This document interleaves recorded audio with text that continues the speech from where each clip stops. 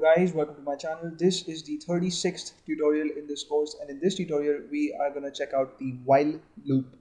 Now while is one of the three looping constructs available to us in C, and the other two are the for loop and the do while loop, and we're going to check them out too in this course, but this tutorial is dedicated to while, and it's my favorite looping construct, and it's an element of almost all programming languages, and if you would learn it for C, then you would probably master it for all languages.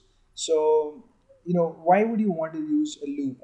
You would want to use a loop if you want to do something not once but a few times over. That is, if you want to do something, repetitively.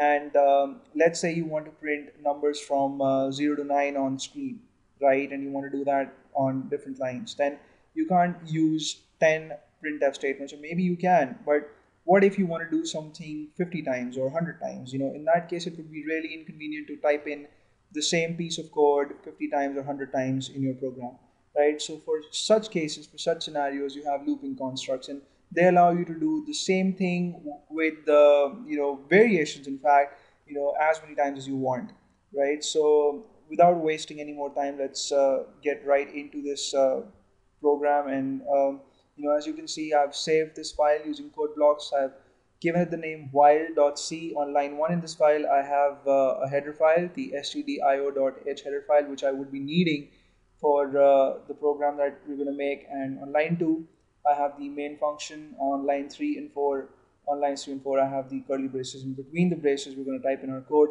And what we're going to do through this program is we're going to print numbers from 0 to 9 on screen, and we're going to not print using 10 printf statements, but we're going to use the while loop to do that.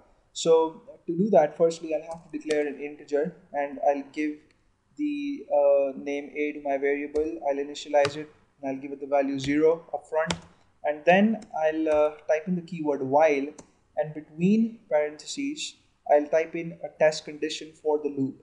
And what I mean by this is I'll have to inform while that you have to do something till this condition is true, basically. So, I would have to repeat this till a reaches the value 10, right? So the test condition for this particular case would be a less than 10. So while a is less than 10, we're going to do whatever follows after the while keyword and the test condition between a pair of curly braces. So the body of while is going to be between these two curly braces, or the piece of code that's going to be between these curly braces is going to be executed as long as this condition evaluates to true, right? And we're just going to have one printf statement within the curly braces, and that's going to display the message a is, and then of course it's going to show us the value of a. And since we want the different statements to generate outputs on different lines, we would have to put in the new line escape sequence after the %d format specifier. And after the second double quotation mark, I'll type in the variable a because we want to see its value too. And on the next line, I'll have to update the value of a, right? So I do that by using the assignment operator. So a equals a plus 1, right? So this is going to update the value of a during each iteration of the loop. So in the first iteration, the value of a is going to be 0.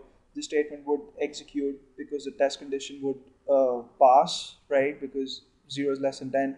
In the next iteration, and then the value of a would be updated, right? So printf would execute, and then a would be updated to 1, and then while would check whether 1 is less than 10 or not. Of course it is. So printf would be executed with the new value of a, and then a would be updated to 2.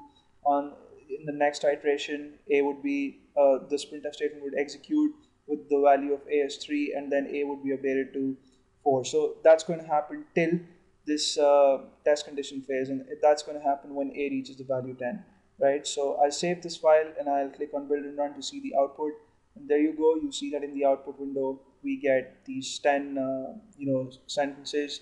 A is 0, A is 1, A is 2, A is 3, up to A is 9, right? So this is pretty cool, and there are lots and lots of things that you can do with loops, and I don't even think it's possible to do anything that's even remotely impressive without using loops. And we are going to check out a lot of interesting applications of loops in this course, but for the time being, I just wanted you guys to absorb the syntax of while And even for the next two loops, we're going to take up really simple examples. Probably we're going to do the same thing just so you can figure out what are the essential differences between the different looping constructs available. So thank you so much for watching this tutorial. I'll see you guys in the next one, and please subscribe to my channel in case you haven't already, and I'll see you soon.